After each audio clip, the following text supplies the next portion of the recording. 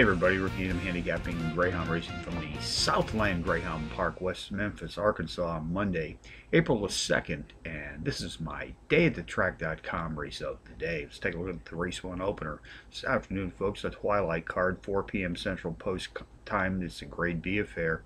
These pups are racing 583 yards. Use a software product called Quick Dog to help me analyze greyhound racing. Software product has helped me isolate a power pup put on top of my multiple entry contenders list, and on this entry this afternoon, number 5 Oshkosh Fenway, I'll make a win, place, and show wager.